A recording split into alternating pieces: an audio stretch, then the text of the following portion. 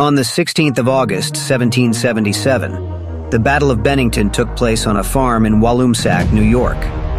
It was a part of the Battle of the American War of Independence.